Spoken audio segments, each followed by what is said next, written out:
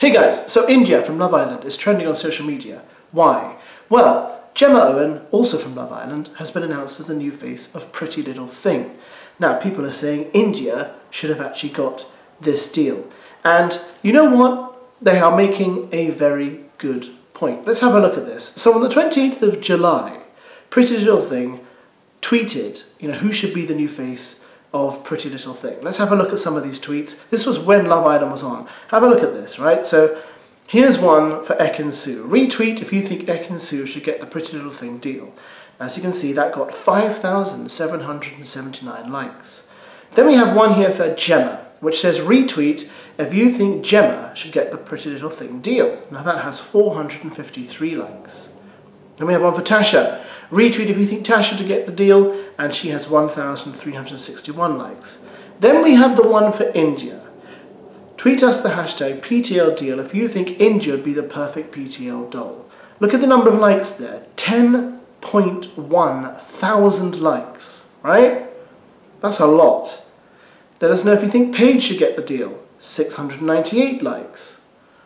Then we have finally the one for Davide. Davide, for our next PTL deal, tweet us, and that has 960 likes? 960 likes. It's obvious, looking at that the person from Love Island with the most amount of likes for the supposed PTL deal is India. By a long shot. Ekin-Su second. Gemma's like right down to the bottom, but she gets the deal. Now, the reason this looks bad, of course, is that India's black, all the others are white. It just looks terrible. What you're seeing is the black girl got the most likes, but the black girl doesn't get the deal. Now obviously there was no promise in the tweet that, if this tweet gets the most number of likes, that person is guaranteed to get the deal. They were very careful to specify that that's not what is going to happen.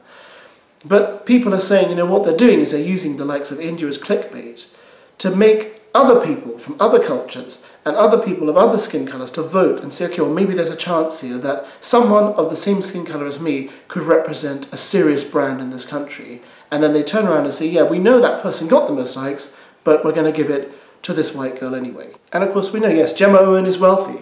I believe Gemma Owen already has her own clothing brand, but that doesn't mean she shouldn't get the prize. I'm just saying it doesn't look good. So that's what the fuss is about. And I completely understand it. And I don't understand why India can't have it. But of course, we all know these brands go with the same old, and that is, sadly, true. But obviously, I'm not a Pretty Little Thing customer, and I think you can probably tell that. Thanks for watching, guys. Catch you again for another video soon. Goodbye.